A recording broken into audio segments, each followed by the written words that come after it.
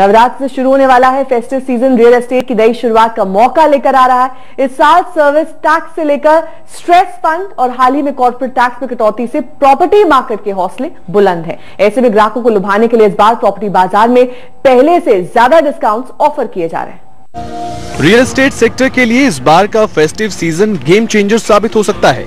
साल की शुरुआत में जीएसटी कट, फंसे प्रोजेक्ट्स के लिए स्ट्रेस फंड से लेकर कॉर्पोरेट रेट टैक्स तक प्रॉपर्टी मार्केट को इतने तोहफे मिल चुके हैं कि इस बार नवरात्र में घरों के खरीदार बाजार में दम दिखाते नजर आ सकते हैं। जानकारों का भी मानना है कि कॉर्पोरेट रेट टैक्स कट से पहले जहां फेस्टिव सीजन में बिक्री में 5 से 7% की बढ़ोतरी की उम्मीद थी, वहीं अब ये दोहरे अंकों में हो सकती है।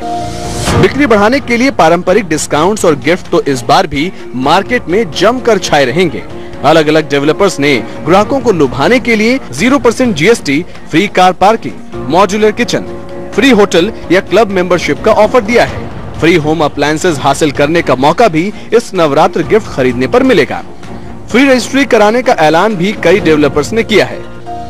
कुछ जगहों पर मंथली रेंट भी पोजीशन तक देने का ऑफर कंपनियां दे रही हैं। इसके साथ ही कमर्शियल प्रोजेक्ट्स में तो फ्री मर्सिडीज तक का ऑफर लकी ड्रॉ के जरिए दिया जा रहा है। जानकारों का मानना है कि डिस्काउंट तो हर बार देखने को मिलते हैं, लेकिन इस बार सेंटिमेंट को सुधारने के लिए डिस्काउंट्स का दायरा थोड़ा ज्यादा बढ़ाया गया है।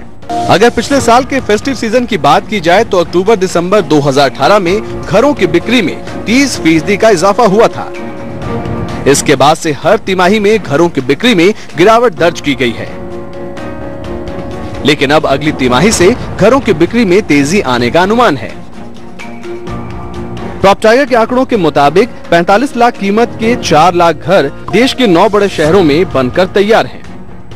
इन पर मिली टैक्स छूट का फायदा अब घर खरीदार उठा सकते हैं। इसके साथ ही 9 साल की न्यूनतम स्तर पर मौजूदा रेपो रेट और बैंकों के ब्याज दरों की 1 अक्टूबर से लिंकिंग भी घर खरीदारों के लिए घर खरीदने का बेहतरीन मौका आने वाले नवरात्र के साथ लेकर आ रही है। आदित्य केराना, आज तक।